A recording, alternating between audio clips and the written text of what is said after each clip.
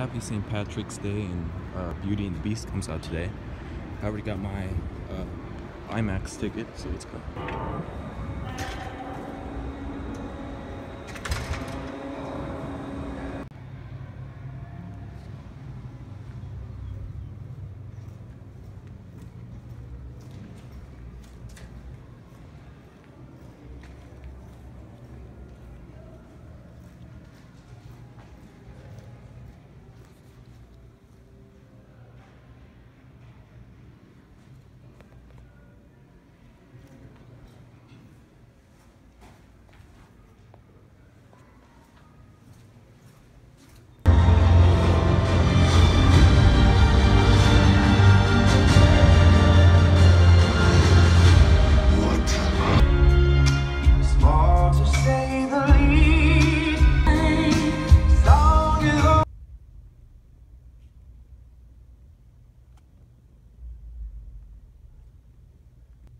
Here's the IMAX theater.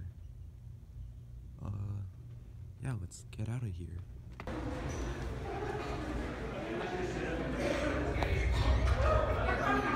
Alright guys, so I finally saw it. I finally saw Beauty and the Beast.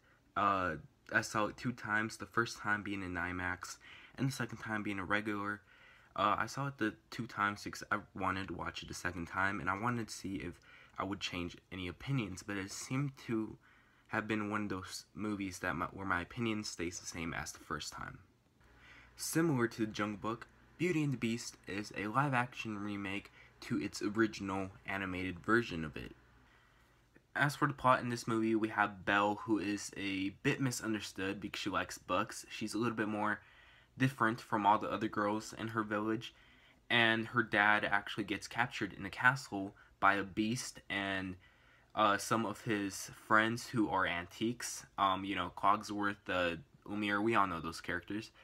And, of course, Belle decides to replace her dad with herself as the prisoner, and from there, they realize that Belle could actually break the spell that they have on the beast and on all of his friends who are the antiques, and if they actually learn to love each other, then they could actually break the spell.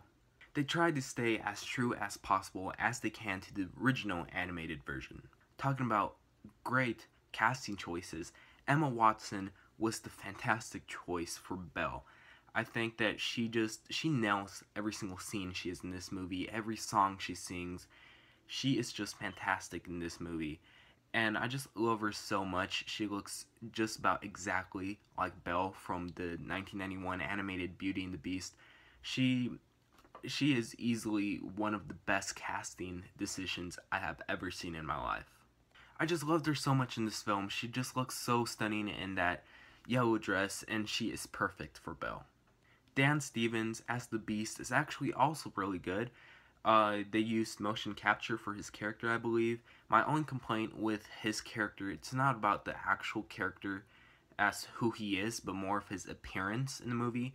There are some scenes, especially towards the half of the second act, where the CGI on the Beast kind of looks unfinished, but that's about it. But he does a great performance, and for the songs that he sings in this movie with that, you know, deep voice, it's just really nice. Ewan McGregor is Lumiere, and Ian McKellen is Cogsworth in this movie, and they just lend their voices just, you know, perfectly to these characters. They have that voice, you know. Ewan McGregor for Lumiere, he just has that like French accent, and he does some fantastic voice acting in this movie. And same for Ian McKellen. He has like that like classy voice. If you know what I'm talking about, he has that like really nice classy voice, which of course fits Cogsworth. Emma Thompson as Mrs. Potts does a really good job, and same for the little kid who voices Chip. I don't know his name, but he does a really good job. He just has this adorable voice, and when you combine his adorable voice with a talking cup, it's awesome. Kevin Kline as Belle's dad's Maurice, he does a really believable performance. I actually bought that he was this character.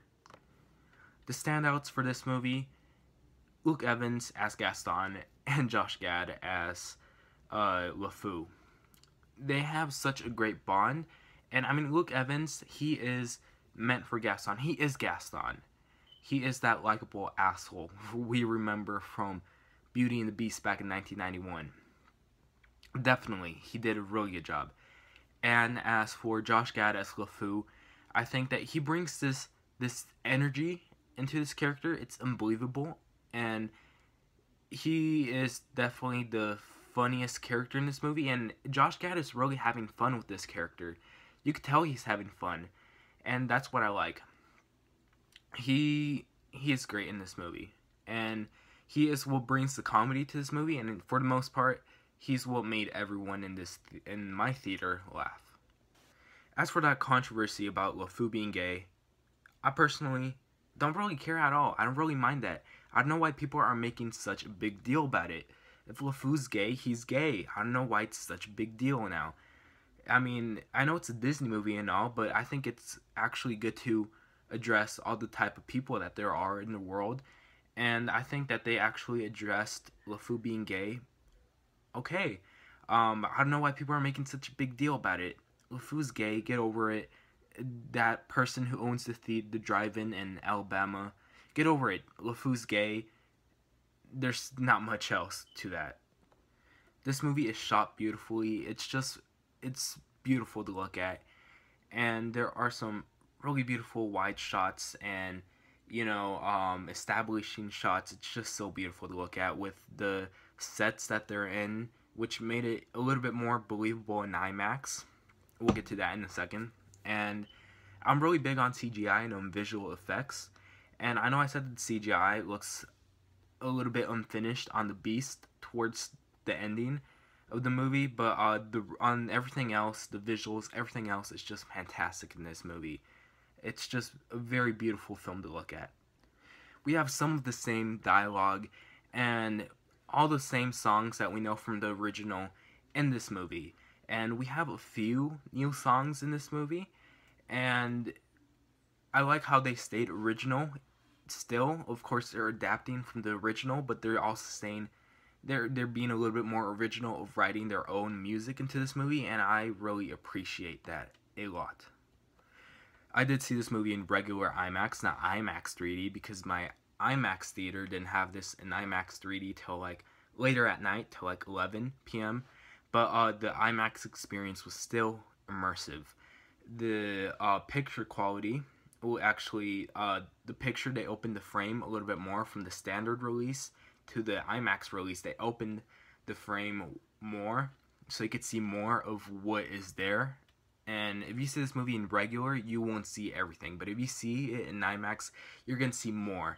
Go on the IMAX Twitter page and you'll see what I'm talking about, because they're really promoting the hell out of this movie in IMAX. And the sound is phenomenal in IMAX. The musical numbers like Be Our Guest and Gaston, when they are performing those songs, you actually feel like you're with these characters listening to the song, and it just immerses you into this movie.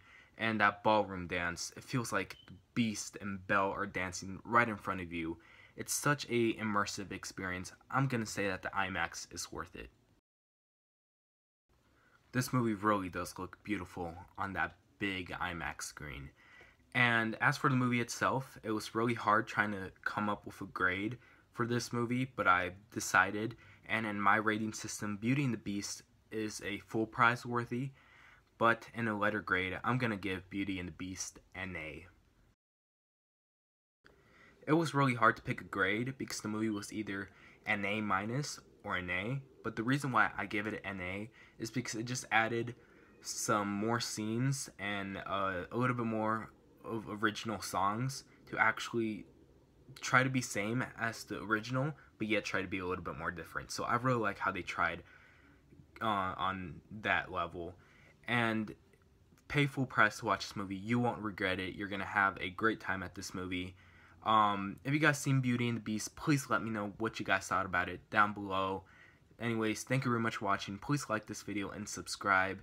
And yeah, definitely watch Beauty and the Beast. Such a good movie. Other than that, I'll see you guys later. Bye. For my next movie day, Power Rangers. Now, see you guys later. Bye.